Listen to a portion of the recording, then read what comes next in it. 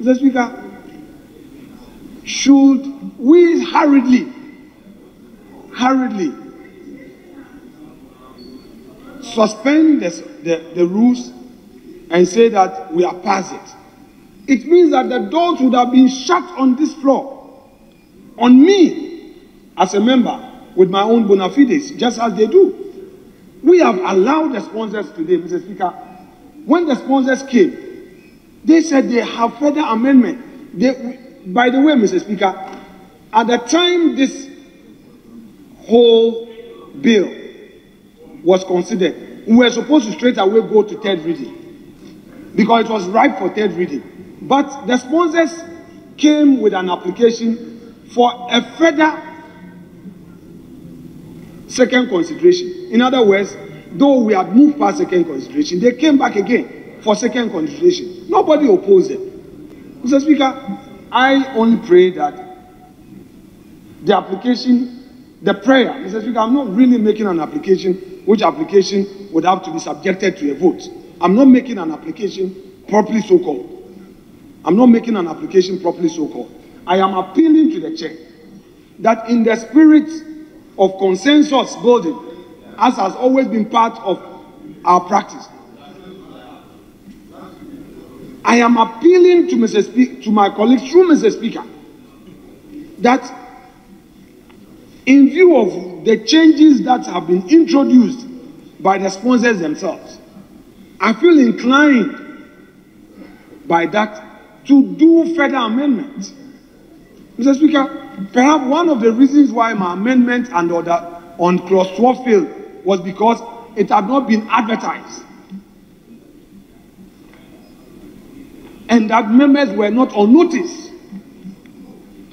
My friend Defemako, my friend Sam George, and colleagues who are part of this process, let's accommodate each other. The beauty of this democracy is when we are able to listen to each other. No matter how long it may be, you have your day. It's an appeal. So, Mr. Speaker, please grant my prayer. Mr. Speaker, please grant my prayer so that I will be able to file my amendment so that I can come formally. To move for second consideration. If it fails, if I bring my amendment and those amendments fail, there's no problem.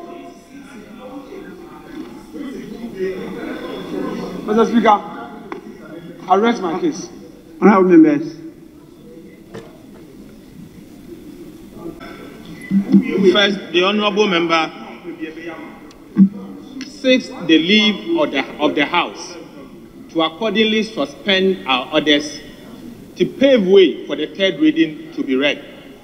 The Speaker, accordingly, all of us, in fact, voted for the suspension of our rules, and the leave was accordingly granted. The Speaker, it is only right for us to complete the process. So the honourable member is on his feet.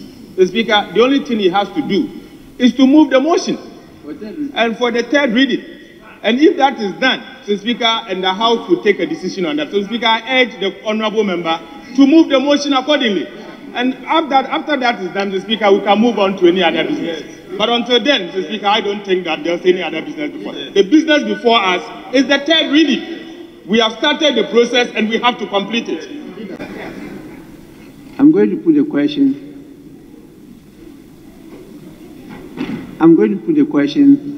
That the motion has been moved and seconded. And I left it for your consideration. You made your points. And it's not for me to take the decision, it's for the House to take the decision. And so I put the question. Those in favor that the youth...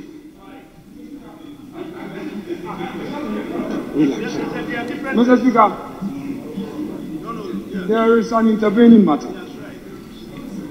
As it is now, the motion is not standing on its four legs.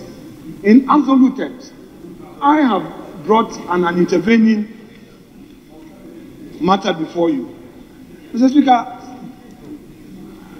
Respectfully. Honorable member, I'm just asking. I think we have listened to you enough. So let me put the question. Those in favor that the Human Sexual Rights and Family Values Bill 2021 be taken through the third reading, say aye. Aye. Those against, say no. Honorable members, the ayes have it. The Human Sexual Rights and Family Values Bill 2021 is read the third time and passed. An act